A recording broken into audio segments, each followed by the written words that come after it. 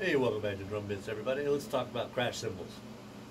Now, crash cymbals, China's, they're all effect cymbals, right? They're all to make accents happen in your music and in your drum beats. Well, the most typical place to play a crash would be on B1. It's usually what people are doing when they're grooving.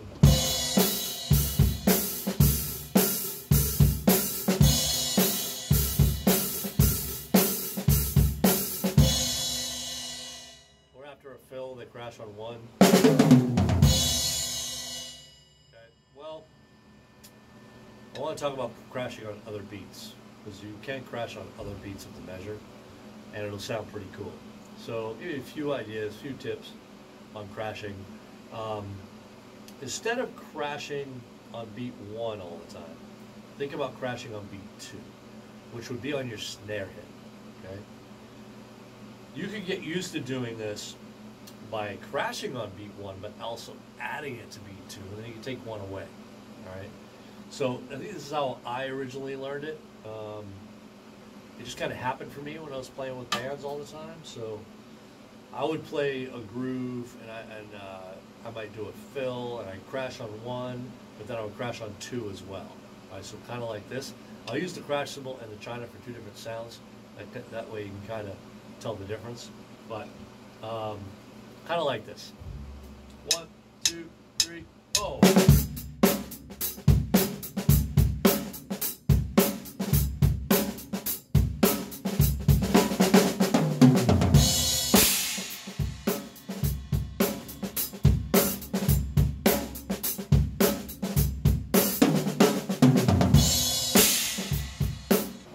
So with that, if you notice, I'm crashing on 1 still, but I'm actually putting an accent on the 2 to make that 2 a little heavier.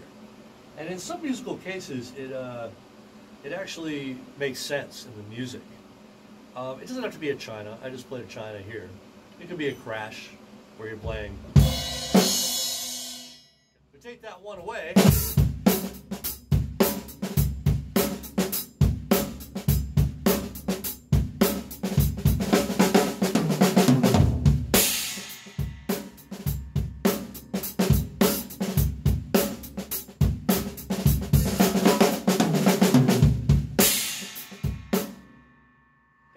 Gives it a little different flavor, right? You get the accent on 2, and all of a sudden kind of sucks back in. Your groove sucks back into 1, and then accents on the 2. I think it sounds pretty cool. You could try it with a simpler beat. Let's stick simple and play crash on 1, crash on 2, or China on 2. It's up to you.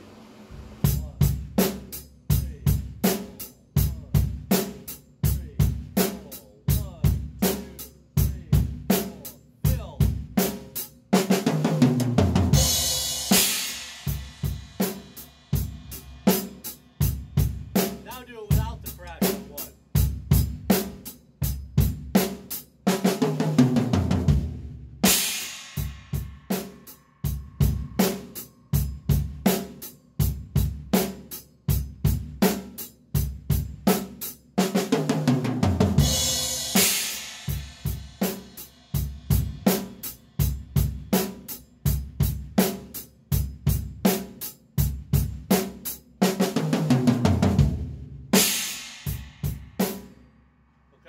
Now you can go back to the hi-hat instead of just stopping on the kick drum if you want to after you fill.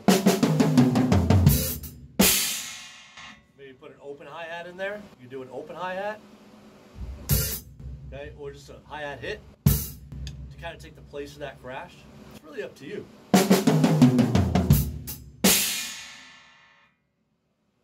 Mix it up, try it. You're going to find out some cool stuff that you can do that you didn't even think about. See you next time. Hey guys, thanks for watching. If you like what you're seeing with these drum bits, you can go to my website, www.pdabdou.com, and see more in-depth, longer lessons. I will be posting some of those, and you can download them. So go check them out.